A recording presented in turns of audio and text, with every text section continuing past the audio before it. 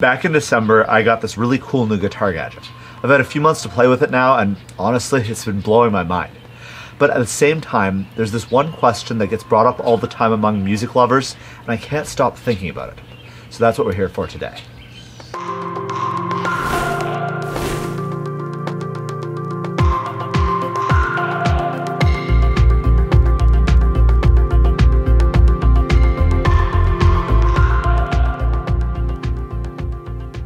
The acoustic guitar, originally known as a timbre, was invented in 1500 BC. There's been a few different adaptations over time, but the modern shape of the classical or acoustic guitar we've come to know and love made its debut in the Renaissance era. In the 1800s, the acoustic guitar was reinvented yet again to more of the modern shape that we know today. The major differences here were the change in body shape and the addition of steel strings, and this was done by Christian Martin, the founder of Martin Guitars. So while it's gone over some slight alterations over the years, really since its inception 3,000 years ago, not much has changed. And that's really the beauty of the instrument. Over time, it's managed to preserve its raw, organic expression of music.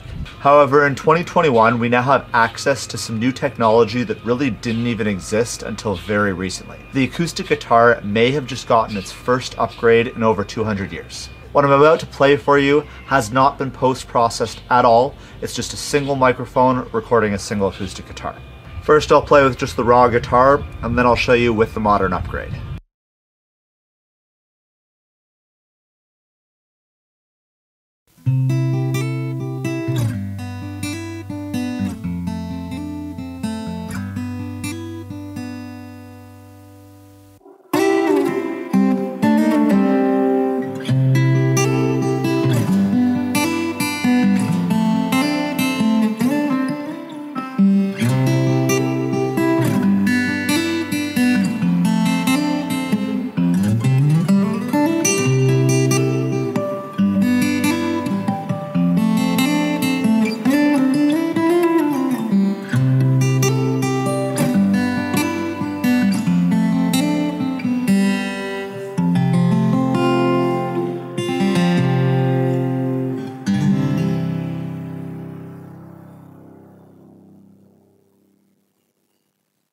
So what I just played for you right there was using the Tonewood amp.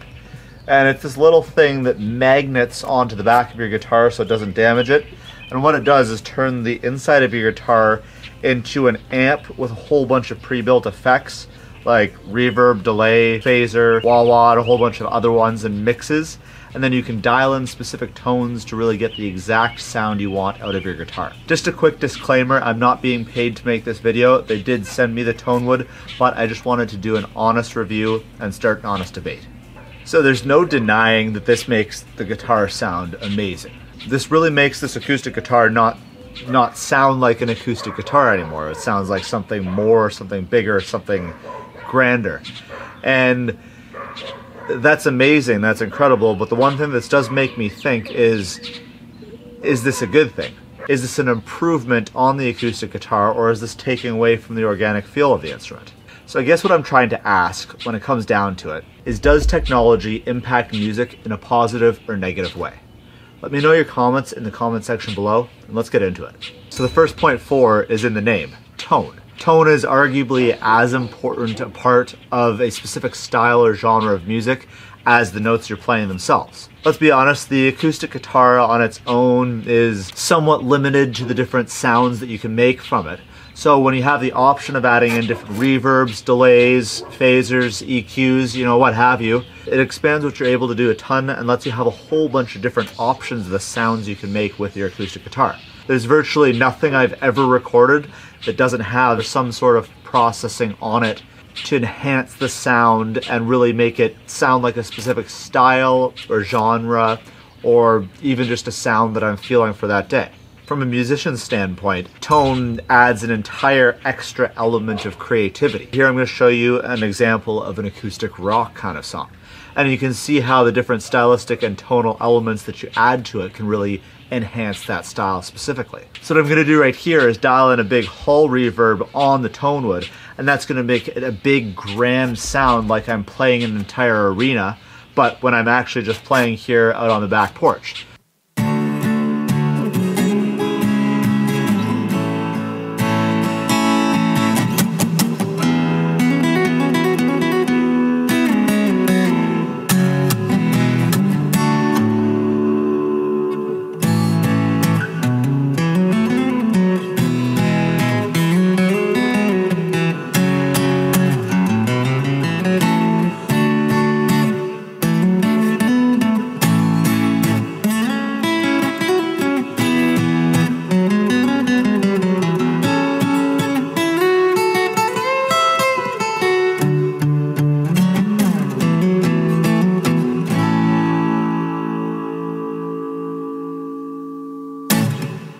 playing around with your tone and your sound is great and all, but the first obvious argument against it is that shouldn't you as a musician be able to make that sound with your fingers, or as a vocalist with your voice, or as a pianist also with your fingers? Eddie Van Halen became famous for playing $70 guitars in live concerts, and no one ever complained about his tone. In order to reach modern production standards, there's so much post-production done on any song that's released these days that you can never really be sure whether the singer actually sounds like she sounded on the recorded song, or whether the Instagram guitarist didn't just try 100 takes and produce it so much to find that one perfect Instagram post. Even live, there's often a team of people behind the curtain backstage that are working in real time on the sound to enhance it in a live performance, that you really can't be sure how much the instrumentalists are actually doing versus what was pre-recorded versus what's being edited live on the fly. And what that boils down to is it's a very valid argument to say that all this technology really just takes away from the spirit of the music. Now, on the other hand, there's still only so much you can do with the technology, and it really just enhances the musicianship. You're still going to be able to hear a difference between an extremely talented musician and someone who's an amateur. And on that point, all this updated technology has dramatically improved our ability to record high quality sounds. If you gave an extremely talented musician from the 60s like Jimi Hendrix the upgraded technology that we have today, there's no doubt that they'd end up sounding dramatically better than they would on their roughly recorded stuff from the live shows of the 60s. So what this really does is gives really talented musicians the opportunity to sound incredible.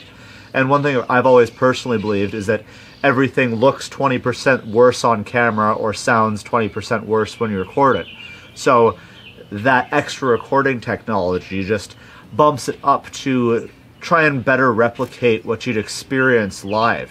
Because there's no arguing that there's just something about that live music experience that's way better than anything you could ever hear recorded. Everybody loves going to concerts, and there's a reason that technology is not going to replace that, even if it does enhance it.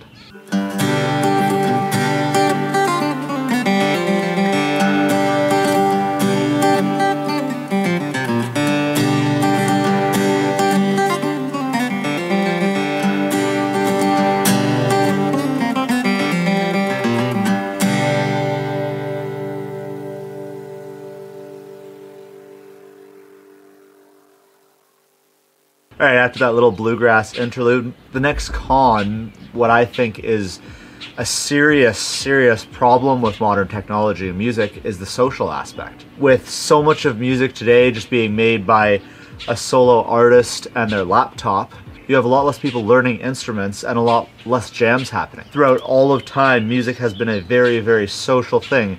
You and all the people in your tribe come together and play music around the campfire. If you don't have anyone that can play instruments, that you don't have that anymore. These moments where you're just present and full and one with the music and playing music with other people are some of the best moments of our life. And with the technology removing that, like technology removing a lot of social interaction, this is a huge problem, and we have a lot of people feeling unfulfilled. From one musician to another, I think we all want and crave those experiences, and that's a big part of why we play music in the first place, is to share that social connection. And if the technology eliminates that, then that kind of defeats a lot of the purpose of the music in the first place. And with that right here, I'm going to leave it at that. These are just some thoughts I thought. I want to hear your experiences. I want to hear your opinions. I made this video to start a debate and hopefully hear some different perspectives.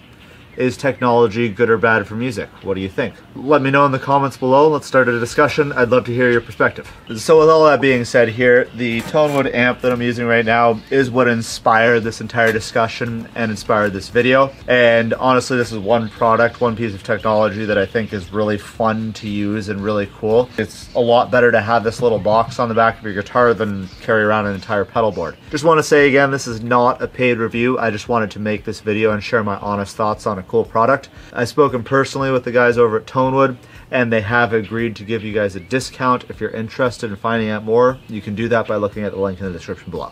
When we first opened this back in December, we filmed this just to get our honest, organic reaction. So here's a few clips from that to show you what we thought of it when we actually first opened this. Tonewood amp. We got a little patch cord to connect it to the guitar, and there's the actual amp itself. So looks like on this we've got 3 different dials. I guess cut, frequency, and volume. We'll see what all those mean later. Looks like it's got power button, input and output jack there, insert, so an aux cable I guess for something. Something's gonna happen here. Oh. Ooh. Oh, that's cool.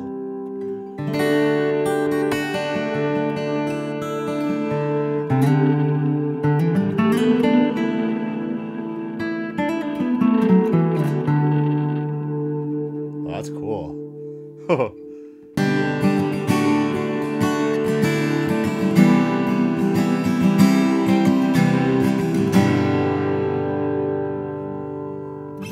Okay.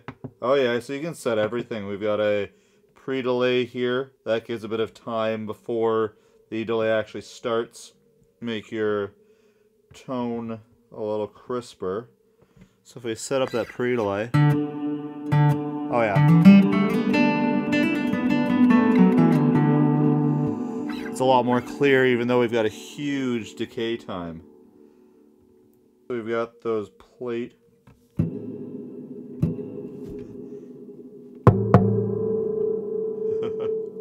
Turned off. Once again, let me know what you think about this in the comments below. I'd love to have a discussion and maybe we can share some different perspectives. As always, please hit that thumbs up button if you enjoyed this video and subscribe to see more videos like this.